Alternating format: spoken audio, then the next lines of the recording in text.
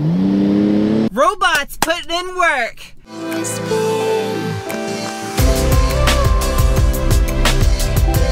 Helloing people of the world. It's your favorite awkwardly car color coordinated Sarah here with another truck review. Today I have the 2023 Toyota 4Runner TRD Pro, and the special color of the year this year is solar orange. This is super pretty. Anyway, I'm gonna get this thing up in the air. We're gonna nerd out in the tech specs, see how this thing is constructed, and then we'll take it out and give it the beans and play with it in the dirt.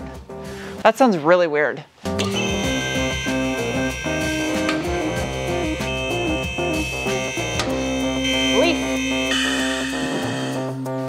Okay, I love this color. I love orange. I'm so obsessed with it. Oh, the hitch is at an angle. Oh, the pin adapter for trailer is up at an, oh, so you don't whack it off road.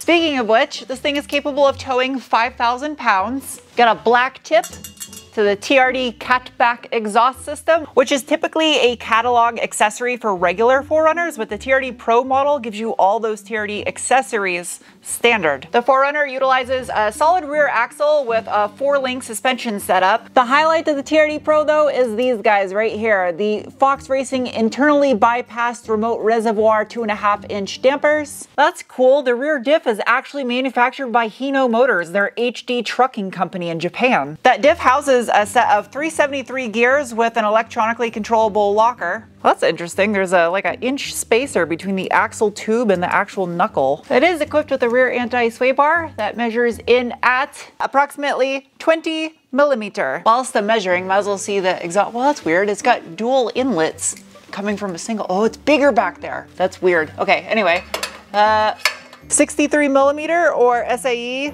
2.5 inch.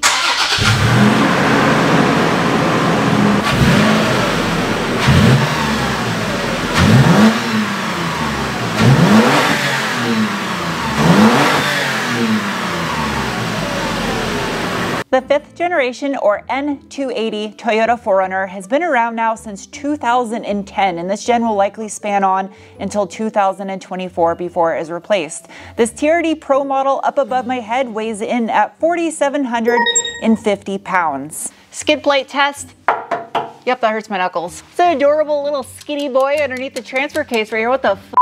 Look at this spaghetti mess. It's crazy. I'm actually really curious the engineering purpose of making the brake line do that before these two unions. Well, that's interesting. The fuel tank strap, yeah, it's actually, it turns into a cross member that goes to the other side of the frame. Weird. 2-speed transfer case with a 2.56 ratio on your low range and some unused holes. Those are, it looks like stainless thread certs inside there. I couldn't find anything online who manufactures the transfer case, and I don't see any labeling on it.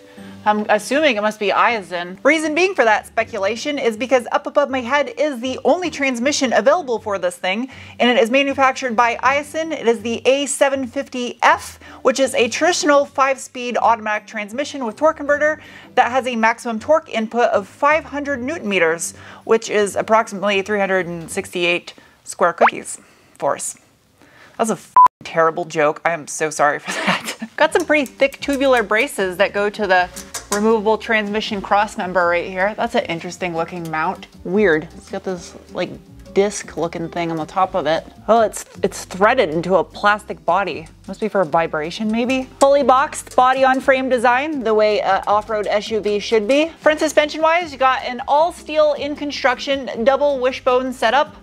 Must be a very untasty chicken. Paired with another set of Fox 2.5-inch internally bypassed dampers with a TRD spring. And now that I think about it, I don't even know if chickens have wishbones. I think those might be turkeys. I'm not a birdologist, so I couldn't tell you. It's weird, the Tacoma TRD Pro gets a little bit different treatment for the upper control arm as the 4Runner. What does that measure in at? 29 millimeter. Now up above these skid plates, rear one's steel, this front one's super thick aluminum. Is an open front diff, and one can argue that is a massive shortcoming compared to some of the offerings from Jeep and Ford and General Motors that offer front lockers. However, don't forget Toyota knows how to do robots, and I will show and demonstrate that in a little bit off-road.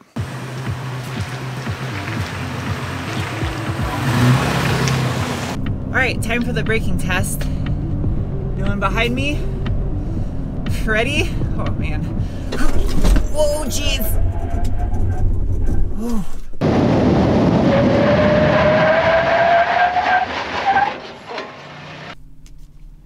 That was something. I don't know how I feel about that. It was aggressive. That braking was just accomplished thanks to a set of 4-piston dual opposed front calipers and a 338mm or 13.3-inch front rotor.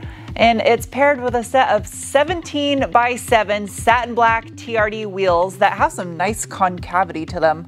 I tried looking on the backside to see if I can find the offset. Not the wrapper, the ET, which isn't the alien. If you don't know what that means, I can't help you. And I couldn't find it. Anyway, it's paired with a set of 265/70 Nitto Taro Grappler all-terrain tires, which we will see how you do off-road in a bit. I like this. The splash guards are blended right into a plastic rocker cover that spans the entire side of the truck, all down the pinch weld. That's nice for stones and corrosion and stuff. Out back, unlike the Tacoma, you get disc brakes. It's a 312mm or 12.3-inch rotor with a single piston caliper. The wheel and tire, same size as you get up front. In the name of science, I am now going to give this thing the beans, the orange beans, pumpkin beans. I don't know if that's a thing. Bolstering assessment.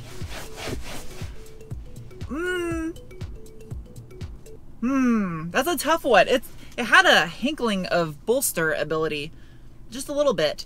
The seats, yep, you would expect it. They are heated. There's a little rheostat here in the center though, so you can vary the heat an infinite amount of possibilities depending on where your finger stops it on. And also, it does have a heated steering wheel, but I almost didn't realize it because the button is hidden. It's all the way down here under the stop-start button. As far as drive modes go, they're mostly off-road centered. I'll get to the MTS stuff later. I do have the ability to slap this thing down into sport mode. TRD shift knob, a Fig Newton holder, removable so you can clean your nasty food gunk out of there. It's really hard to tell if this is real or fake carbon fiber. Good job. Also up here on the roof, I can defeat traction control, hold it down. All right, let's see what this thing can do. Give it a little assistance, let it eat. There we go. Little hesitation, a little bit of torque management there.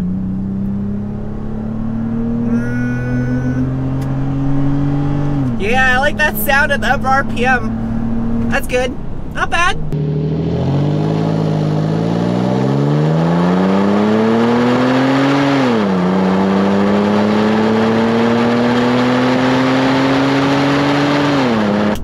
little bit of hesitation with the shifts. Pop, hood pop, hood pop. Hood struts, and it's painted underneath. Good job, Toyota. That's an interesting looking hood insulation. It's like a burnt beehive. Like someone set the bees on fire. Don't do that. Underneath the hood of the 2023 Toyota 4Runner is one of my personal favorite V6s that Toyota has offered, the 1GR FE, which is an all aluminum 4-cam, 4-valve per cylinder, 4-liter V6 that produces 270 horsepower at 5,600 RPM and 278 pound-feet of torque at 4,400 RPM. I'm happy that the 4Runner never went to the 3.5-liter V6 that the current generation Tacoma has. This is a much gruntier and all-around better choice for a truck or SUV in my opinion. Digging in a little bit deeper on the 1GR found in the 4Runner, that differed from what you saw in the previous generation of the Tacoma, whereas this has dual VVTi, which stands for Variable Valve Timing Intelligent. It has it on both intake and exhaust cams, which is why this made more power than the former generation Tacoma, as well as the FJ Cruiser also shared this power plant. Now, it has a 94 by 95 millimeter bore and stroke with a 10.4:1 compression ratio, and it has just port injection. It's kind of old school, and that's what I like about it. It's none of that simulated Atkinson cycle stuff that you get in the 3.5-liter V6 in the new Tacoma. Let me pop off the engine cover for you guys real quick. I like the little like dimples in there simulating 6 cylinders. That's kind of cute. The plastic intake manifold, you can see those massive valve covers for this 4-cam. It's absolutely huge. It's made out of aluminum. but just big heads in general. Really big diameter throttle body on this thing as well. It's got absolutely massive airbox silencer. It's a super clean looking shroud covering the top half of the radiator core support. It looks like fake carbon fiber almost. I guess they only want you to use award-winning HVAC technicians to charge the AC on this thing. Reviewing this really makes me regret selling my 2011 Tacoma TRD off-road with a 1GR in it and 6-speed manual. That was a good truck. One could argue that the 4Runner isn't quite on the level of a Bronco Raptor or a Wrangler Rubicon. However, I want to tackle the most challenging hill that I have to pick from out here and see what this thing can do, because I have some faith in it. Now, I have two main systems I can choose from for doing this. I have the A-Track mode as well as multi-terrain select. The A-Track stands for Advanced Traction Control. That focuses primarily just on stopping wheel spin, free spin when you have a wheel up in the air by pulsating the ABS system. It's more for getting you out of a bad situation. Multi-terrain select, that uses the ABS system to pulse modulate the brakes as well. However, it also takes control of the throttle input as well, so you don't have any like touchy movements and cause slippage. Pull it down to 4 high, slap it over, up to 4 low. I can only use the mud, sand, and dirt in 4 high. I have to select 4 low if I want to use loose rock, mogul, or rock. I think this is more mogul. It doesn't look like much on camera, but I'm telling you, in person, it's a much different story. Now I have 9.6 inches of ground clearance and the approach angle is 33 degrees on this thing, so hopefully I don't have any issues, but jeez, I didn't realize how deep this has gotten.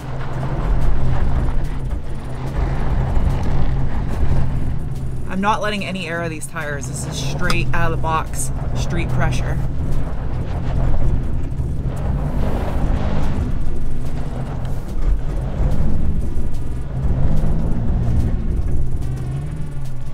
Yeah, buddy. Nice. Robots putting in work. Hell yeah. I didn't even need a front locker. Now keep in mind that was without the rear diff locked. I did not lock the diff. I didn't think I needed to. So I'm going to now use my hill descent control and we're gonna go down the typical hill climb hill that I do in these reviews. Pretty slow for this one at the top. I don't want to slip into that little ravine. There you go. That might be a little too slow. There we go. Go robots go. Jeez, that got so much deeper in the middle.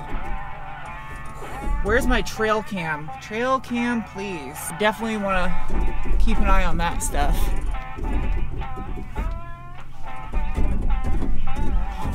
This is so deep in the center. It's probably like a good 2.5, 3 feet deep in the middle of this, and it's really hard packed sand. So if I were to slide into the middle of that, you can imagine what it would do to the side of the truck. Here's the pucker moment. Woo-hoo-hoo! Woo, jeez!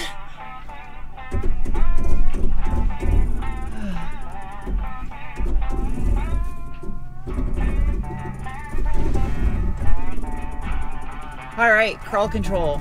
Good job. I used a little bit of my own input on the brake right there too as well. I think I need to lap the rally special stage of this thing because that's the kind of shit you do in a 4Runner, so go.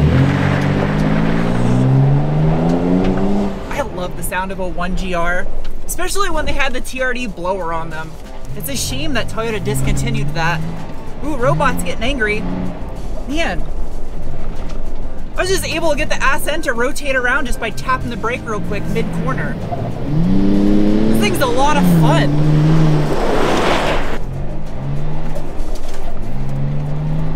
Yeah, it actually let me get a little sideways. The robots are a little intrusive, but they're I feel like they're a little bit smarter than past Toyotas. It's smarter than they were in my 2011 Tacoma double cab. This thing's fucking awesome. It's still so fun. The fact that you can get the new Bronco with a 7-speed manual and there was a fairly high take rate on it shows there is a demand for them, and still Jeep offers one too. And they do have a 6-speed manual that bolts up to this 1GR that was in the former FJ Cruiser and the current Tacoma. And I really wish Toyota would still offer it in this thing. It would make this so much fun and be really unique and different to drive. I forgot just how much room is in the back of a 4Runner. That's actually super spacious back here. Big old JBL thumpy boy right there. TRD Pro mats, little cargo slider. Well, that's neat. The rear wiper is hidden up inside the spoiler instead of having it down below. I wish more manufacturers did that. That's clean. How far can I zoom out? Whoa, can I go to, yep, I can go to the Arctic Circle. How about that? No data. Conspiracy. You could ding this thing for having cheap feeling interior, but you don't buy a TRD Pro model for a luxury interior. That's just kind of an oxymoron to me. You buy it for off-road capabilities and getting dirty and being easy to clean out. Fuel economy wise, yeah, it's not the greatest fuel economy, but why are you buying one of these vehicles to begin with? It's kind of like you can't have your cake and eat it too. I guess you could, but then you lose reliability. You really can't have cake and eat it too. You gotta watch what you eat, you're gonna get fat. All right, let's give this thing some scores. OGs in the comments section, fill in the new people on what my ratings actually mean. First up, the bean score. This 2023 TRD Pro 4Runner gets a rating of. Next, cookie score. This thing is equipped at about $55,000, so it gets a rating of. Followed by the wrench score, and this specific generation of 4Runner as equipped gets a rating of. Next is the meatball score, and just FYI, it originated on a TRD Pro 4Runner. This solar orange space meatball is getting a rating of. Lastly is the penguin score, and this solar orange beast gets a rating of. Closing thoughts, if you're on the fence of buying a Toyota 4Runner right now, I cannot stress this enough. Go for the final model year of a current generation. Don't wait for the new one to come out, even though it's gonna have new features, probably a new engine, etc., etc. You gotta wait for them to work out all the kinks when a new model comes out, and you're gonna get the most cool features for your money on the last model year. So, hope you guys enjoyed this review. I'll see you soon with another. Bye.